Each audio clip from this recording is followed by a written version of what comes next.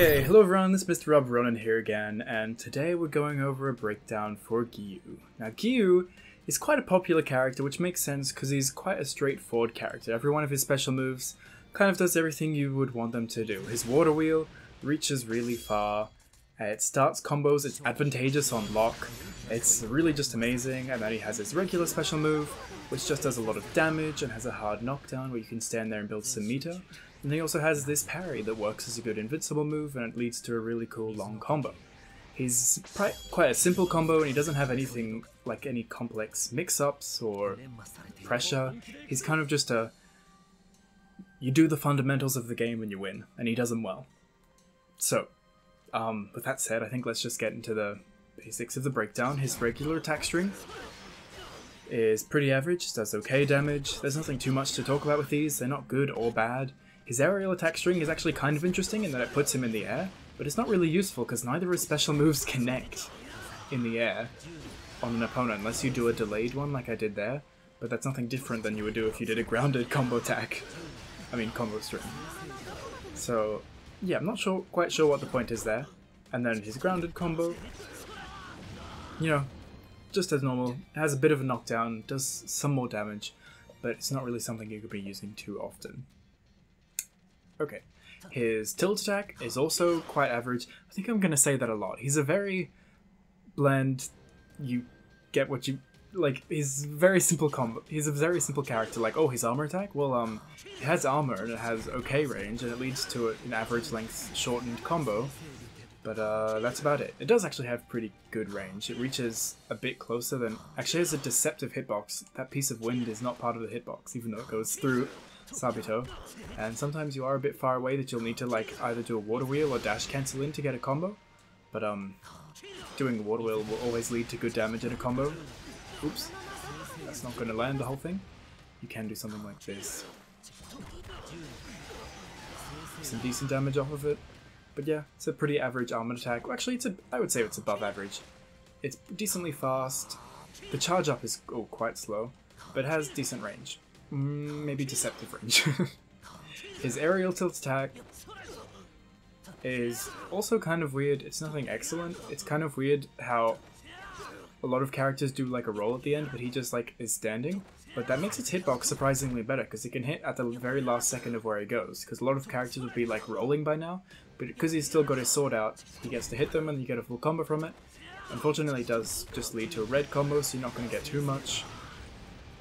But it's a pretty okay dive kick. His grab is also kind of average. It has decent range, but nothing ridiculous like Nezuko or Hinokami Tanjiro.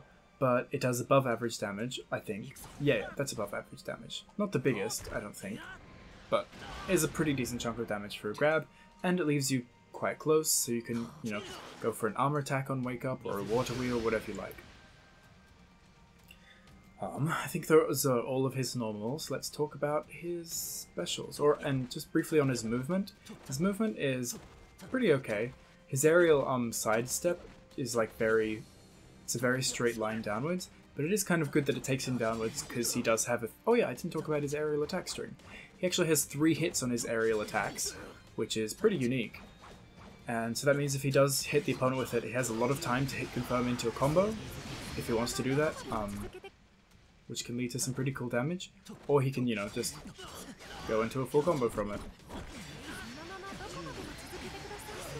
Very cheaply for very good damage. And what I was going to say with his sidestep that kind of brings him down, you know, in a decent line. It's not straight down like Zenitsu, but it like takes him downwards as he can jump sidestep into his attacks, and then you get them all to hit, and then he gets like a free launcher. And being able to get a combo off of a jump sidestep is really cool because, you know, obviously sidesteps have invincibility, so it's kind of an evasive way of... it's an offensive, evasive way of attacking. You can dodge things and you also get a good combo for it. So that's pretty cool. Now for his special moves. So as we said before, his base, his special one, or his standing special, neutral special, whatever you call it, is just this awesome looking... I shouldn't say awesome, I shouldn't say it's awesome. It's one of the coolest looking special moves in the game, Constant Flux, where he just has this massive dragon spinning around him of water. and it does really good chunk of damage. It's about the same as Rengoku's Fire Lion thing, a little bit less, and it takes a little bit more time. That's the one thing that kind of sucks about this special move, is it needs to get all 4 hits to do a decent chunk of damage, and it can take a little bit of time to do that, about a quarter of the yellow combo counter. So you do have to make sure you're paying attention to that when you're doing your combos, that you do have enough time to land it in your combo. Like I'll probably do it here, and I'll have just enough time to get it, and to get the hard knockdown. So just make sure you're paying attention when you're using it. But it does good damage, and it's very good that you're not locked into it. You can dash cancel at any point, or you can jump cancel it if you're like, oh god, the opponent's going to punish me or something. Or, you know, sidestep out of it. You can do literally whatever you want. And what's good about that is it is a very damaging way for him to combo into his ultimate. And you just have to delay it a little bit, don't cancel it instantly, because you'll just screw it up and waste a bunch of meter, but you can combo into your ultimate that way. In the air it works basically the exact same, because he just dashes onto the ground. I think it does the exact same damage, right?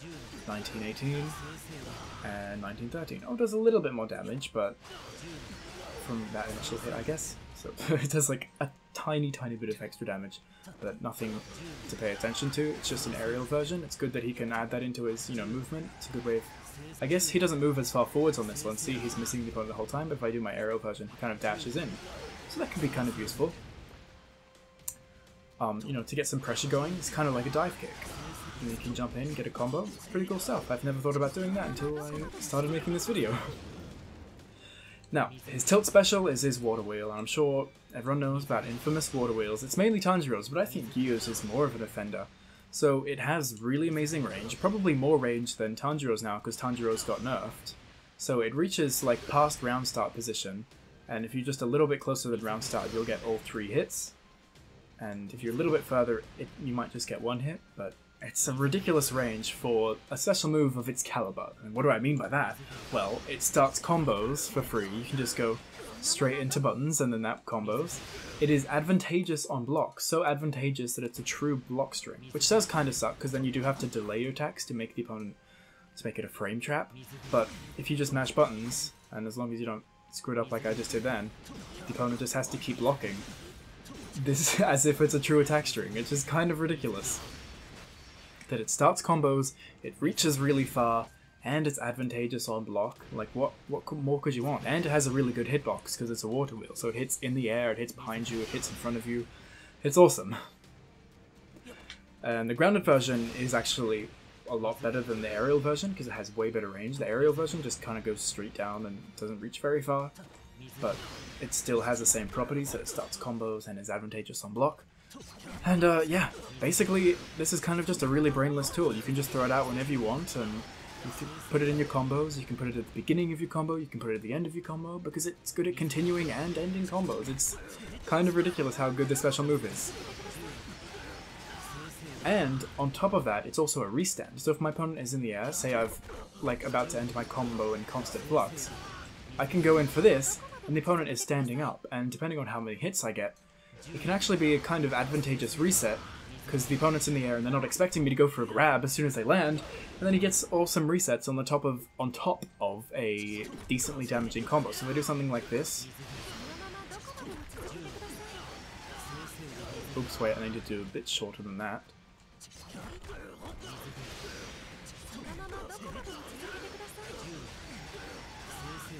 Whoop. Okay.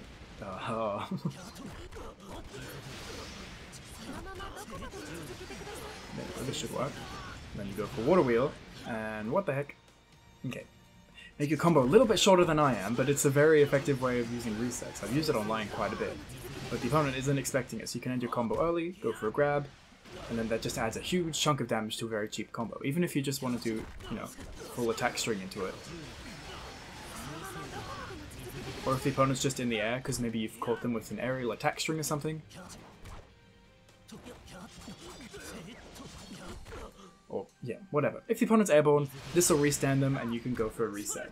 And not only is it just good for a reset on aerial opponents, it's also equally good at resets on grounded opponents, because it has so much advantage.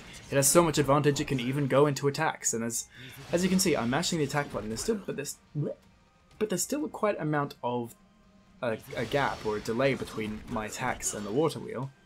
So that little bit of a delay can kind of make up for a really scary situation with the grab here, because they're like, oh, you know, there's quite a bit of a delay before they attack, so I'm not gonna like press buttons or anything. This is if the opponent's blocking. So if I do this, and then the opponent thinks I'm gonna go for more attacks, because, you know, it's advantageous on block, but then it ends up just going for a grab instead of an attack. It's really, really scary stuff. Yes, it's slightly reactable, particularly on block, but on hit, there's almost no way that someone's going to react to this. So if you end up having a combo and you just end it in a water wheel, you can end it in a water wheel and go for a grab, and then you get a big chunk of damage at the end of the combo. It's just so good. It's so it's crazy how he has an above average damage grab, so going for a grab is a pretty scary option for the opponent. And then obviously, oh, what was that? Obviously, instead of a grab, if the opponent tries to mash against your grab, you can just go for an armored attack and then get, you know, a short combo for your armored attack. It's a really scary option. It's a really good reset. Now for his tilt attack, which is probably the most interesting thing about Giyu, or like the most unique, because, you know, water wheels and this massive dragon are really powerful and really unique, but are really interesting, but his dead calm is the most unique part about him. Oops. So I put the opponent on to attack me. Just do something predictable. Okay. As you can see, you can counter anything the opponent does, as long as it's not an ultimate or a grab, and then you can get a full combo on them, and you can get some really beefy damage off of this thing. We'll talk more about it when we get into the combo portion, but, oh wow, rude.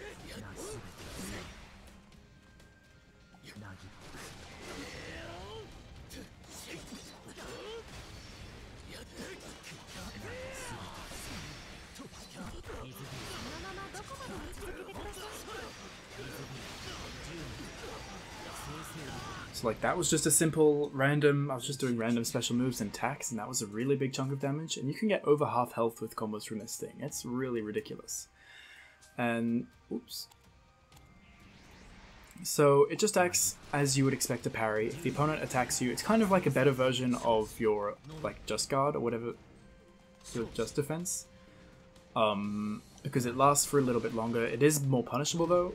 Actually, a similar amount of recovery frames, just a little bit longer, but it lasts for a lot longer and you get more damage from it because it has an attack into it. They both start blue combos, but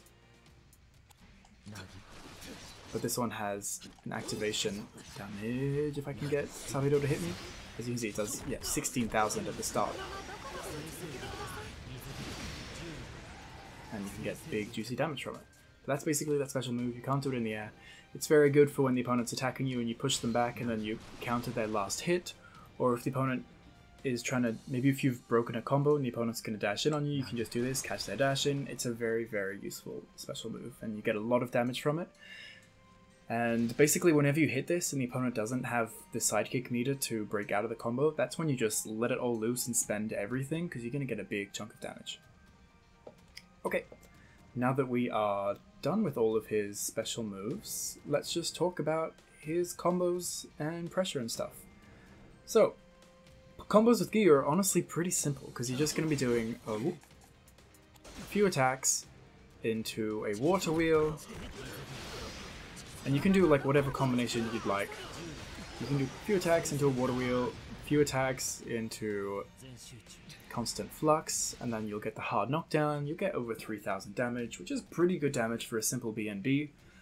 And yeah, Bob's your uncle, you've got some good stuff. Obviously you have options like going for resets with the water wheel. So if I do a full attack string into water wheel, full attack string, I have enough time to go into a water wheel, and then I have my resets where I can go for a grab or an armor attack there. And if I want to, yeah, really I can, probably best not to do a full attack string into this because that will do less damage, but yeah. Oh, combos into a water wheel, combos into constant flux is the basis of basically every combo you're going to do with Giyu. You can change things up, but honestly you're probably just going to be wasting meter. Like you can combo into constant flux by like dashing up,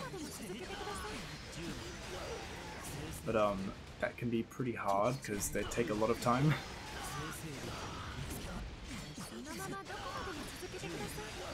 So you see, that combo did do some good damage, but took a little bit of meter and I didn't get a hard knockdown from it. So really, I just stick with your water wheel into some attacks, into your constant flux. It's just the best thing. And then if you do have time at the end of the combo, like I do now, well, I can just go for a reset and go in for a grab. If you are having a short red combo, you just do like 3 attacks into your constant flux. You're gonna get your hard knockdown, you'll build your meter back, you're standing on the opponent so you can summon a support if you like.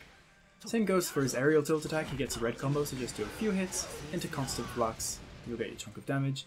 Obviously you also have the option of going for like a few more hits into a water wheel and going for your reset there. That can lead to more potential damage, but obviously because it's a reset, it's not guaranteed, but if they do fall for it, that's like half of Sabito's life right there from one armor attack. And if you want to combo into your ultimate, it's basically the exact same thing. Like I said, because Giyu is quite a simple character. But yeah, just do a few attacks into a water wheel, into a few attacks, into a constant flux, and then when the opponent's bounced into the air, you just wait a little bit until they're at the peak of their bounce, then you pop your ultimate and they'll land in your activation dome, and then boom, they get hit for a bunch of damage. It's nothing as ridiculous as if you just did, you know, a bunch of specials into each other. It's actually quite hard to link his into each other though, because of, you know, the airborne version of Constant Flux. But even this will do more damage than a full combo into it. But just make sure you practice the delay into the ultimate, because that can be something you mess up online. Especially with, you know, awful lag online. But yeah, comboing into an ultimate is really simple. If you're getting a long combo from this, I won't spend too much time because it's a little bit impractical to show combos from this in training mode, because see, that was a simple combo there, did 4,000 damage, and honestly, this is the opportunity that you probably want to pop an ultimate, or just spend as much meter as you can. Oh, excuse me.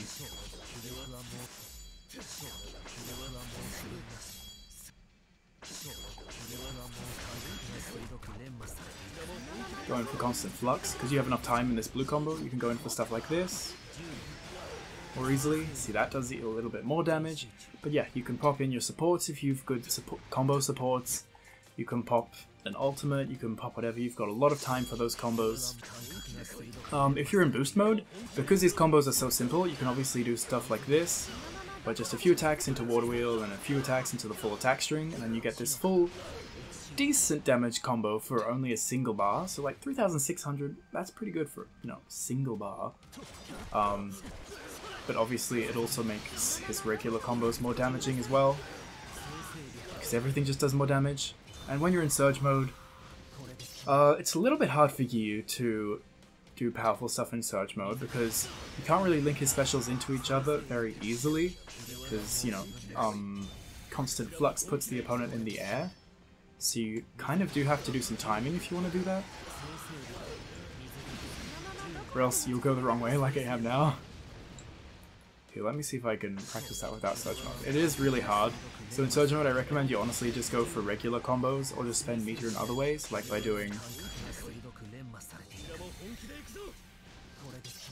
just like a lot of Water Wheels.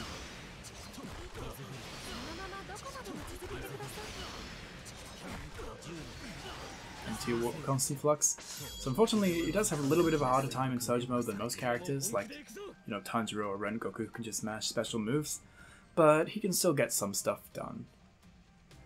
And I think that is about it for his combos. We can quickly talk about pressure, but there's not too much pressure stuff to talk about with Giyu. The only gap he has where he can cancel into a grab is off of the last hit of his attack string, then he can empty cancel his run into a grab. Let me turn this off, I don't like them talking to me. None of his special moves are particularly good for, like, are ridiculously good for pressure, except for obviously his Water Wheel. Well, actually, what am I talking about? His Dead Calm is, I guess that's not really for pressure, it's more for countering your opponent's pressure. But yeah, when you're doing pressure on the opponent, basically you're just going to be mixing up doing your Water Wheel into a grab, or Water Wheel into more attack. That's weird when that happens. Water Wheel into more attacks, or Water Wheel into an armor attack. you just get to mix up super easily. If you want to throw in a constant flux just to like make them feel weird, because they're like, whoa, I've never seen you do that before, that's a good way of, you know, throwing them off guard, and you can kind of cancel it into a grab if you'd like, maybe after the last hit. Because of all that water on the screen, it's really hard to see.